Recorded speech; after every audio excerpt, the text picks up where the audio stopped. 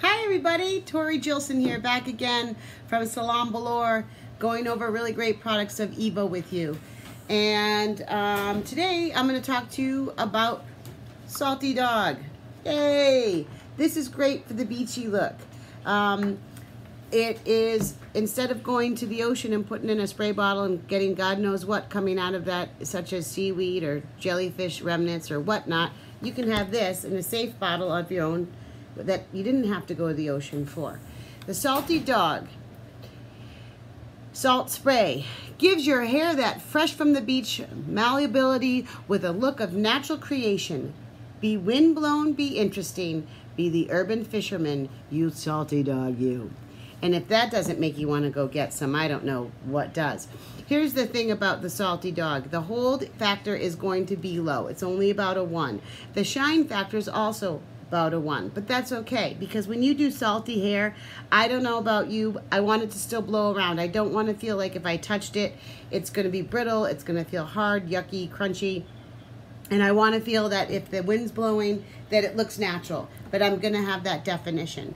Another good thing that you could do before using the Salty Dog is you could spray in the pre-treatment for when you're in the, when I was saying before you go to the beach, you could also throw in the Happy Campers first and then let it kind of, and then add this in and let them both air dry together, so at least you get the moisture locked in with the salt spray.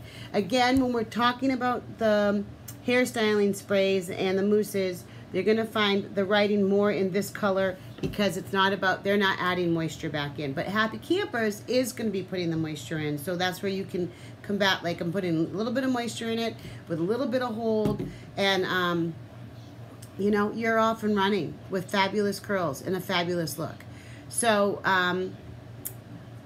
again, the other thing I always like to say about the Evo products too is that they're vegan. They're there's no parabens. There's all sulfate free, including all their styling aids, not just their shampoo and conditioner. And that's really good, especially with color treated hair. Obviously, I need to get mine color treated, but this is Grow Out. This is not from using anything with sulfates. All the Evo products are sulfate free, paraben free, cruelty free, recycled materials, and vegan. So remember that when you're trying to choose a hair product. Also, price point. Most of these products are around a $28 to $31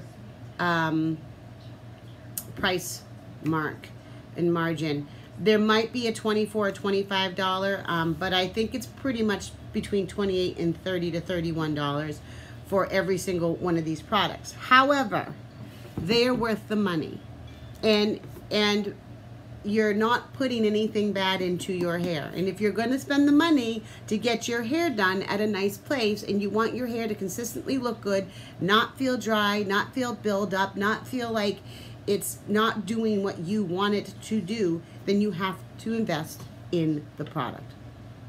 Because if you're going to invest in your hair, you have to invest with the follow-through, which is the product.